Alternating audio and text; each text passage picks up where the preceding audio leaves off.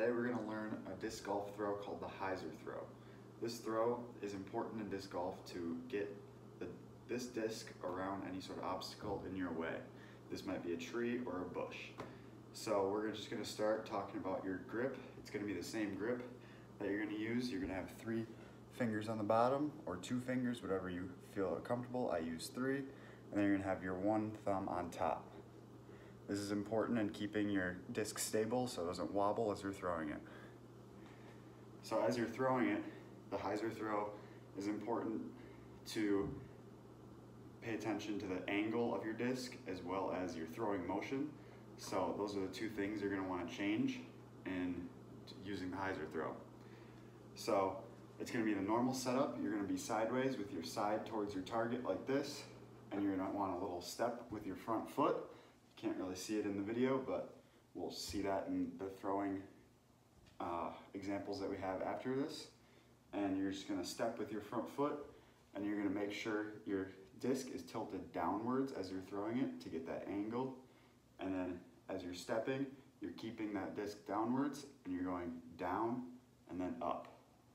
This will get that angle so it goes around whatever obstacle's in your way, and then it will get you to the goal that we're aiming for. So remember, you're going to keep your side sideways like a normal throw, step, have a little bend in your waist, keep the disc bent downwards, and you're coming low and then up. As you guys watch these videos, I want you guys to keep in mind a few things. Watch the throwing motion of each thrower and make sure that they're going from low to high, and also pay attention to the angle of the disc. Although it might be hard to see, you can kind of tell who's keeping it more flat and then their angle of their throw goes more straight, and who's keeping it more tilted downwards and then their angle goes more from left to right or right to left.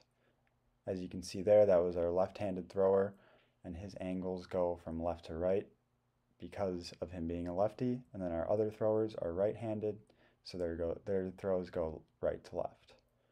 Here's an example of a thrower that struggled with the Hyzer throw, and I think a few of the things that she could have fixed there were the angle of the disc. It was kept flat, and then she could have kept her follow through and stepped through the throw a little bit better.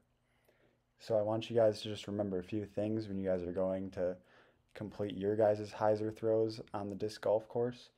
You always want to keep your feet sideways with your shoulders pointed towards your target, have a slight bend in your waist, and step with your lead foot.